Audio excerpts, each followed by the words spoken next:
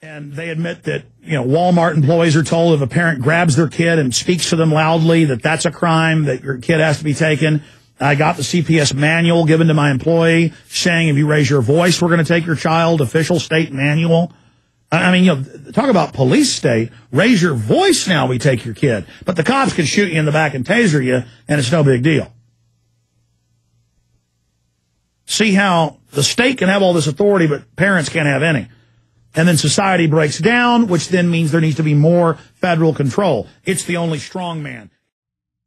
And so under the National Ad Council, elementary schools, public schools, Head Start, which they advertise for blue collar, white collar. Oh, it's free health care.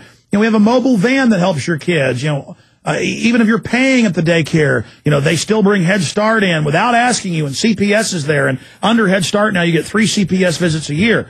Well, here's what the kids get. They get a little badge to feel like they're a little Stasi tattletale with McGruff the crime dog. This is the Cashless Society cybersecurity system.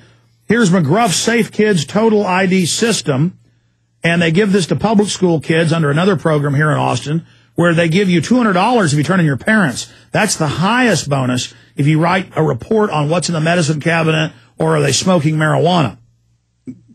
And then I have a mainstream news article today where the judges are saying, we'll let you off for that marijuana if you sterilize yourself. We got a free sterilization for you. I have that article right here. So one of the fellows here in our office, we're going to not say his name, a McGruff Safe Kids Total ID system, and right here is the little scan disc for your child's history. They have social workers that ask them questions under this. Are mommy and daddy spanking you? Are they yelling at you? Because we've got a nice foster home, especially if you're blonde-haired and blue-eyed like this little girl. She better be careful because they can get $500,000 for them. So, and people can't believe this is happening. I had a senator on a few weeks ago from Georgia where she was naming names of where there are bounties. We need this many blonde hair, blue eyes this week. And they got Walmart employees, everybody watching. You yell at your kid, boom, police are there, take them, they're gone, they get $500,000. Walmart gets a few grand out of it. And I showed you USA Today where Walmart and pizza places and everybody run your criminal background when you pay with a credit card, and then you wonder why cops pull you over when you leave the parking lot. They've got the whole grid in place. Yes, it's already in place. So take a bite out of crime, how to tattle on your parents. Here's the DNA collection kit. They fearmonger the parents. Give us your DNA. We don't want kidnappers to grab your kids unless you're DynCorp and Halliburton, who admittedly run giant child kidnapping rings, and Congress brings it up, and they go, yeah, we run kidnapping rings. We had to pay a fine. It's no big deal. So, now, of course, they don't tell the parents, by the way, we already took your kid's blood at birth. We just want other tissue samples out of their mouth right now because we want you to think that we got their DNA this way. That's why all over the country, Tennessee, Texas, you name it, California, they have thumb scanners and hand scanners in the car. And when they pull you over for a traffic ticket or a checkpoint, they say, we need to run your scan here at the checkpoint. And people go, there's even YouTube videos this where they go, hey, I got a camera. What do you mean you want to take my fingerprints? We got to make sure you're not wanted and this isn't a fake ID. Guilty until proven innocent. Now, what did they do to this little girl? We've got her name and her little slave card. And this is what happens when you're in preschool now. McGruff Safe Kids Total ID System. Help take a bite out of crime. Hey, McGruff, how about you stop the CIA shipping in heroin and cocaine and running child kidnapping rings? And it's a little girl. She's got blonde hair and blue eyes. Oh, you can see that in her little slave card. CPS is flipping through this right now looking for any reason. I'm sorry I have to inform everybody. And look, biometrics. They had her scan. This was inkless, and they put her digital image of her little fingers. They've now got them all. And she'll be trained in public schools nationwide.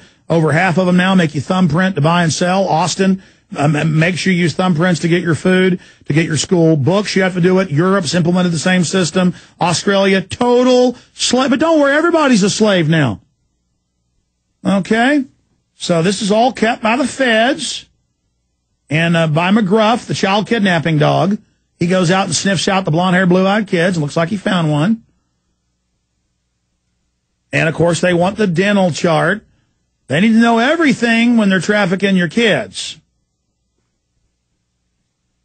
Now, again, the average idiot cops that are there taking this information, they think they're doing good and helping.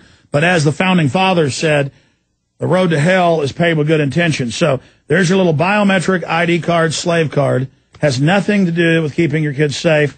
Everything to do with enslaving them. That's why they've been lying for 36 years and telling you the blood was for the health department and a health test and sending it off to a federal depository at the Eugenics Bank at Cold Springs Harbor. Now, mainstream news. That's the incredible thing. We're on record about everything 5, 6, 7, 8, 9, 10, 11, 12, 13, 14 years ago. In fact, I've been trying to dig around and find myself 15 years ago in front of the county commissioners and city council. A year plus before I got on air, I was going down and talking about this to the city council, and they wouldn't give me citizens communications time, or they'd cut me short, so I went to an Access TV show. We ought to find those 15-year-old, let me see, 1993, 94, right out of high school.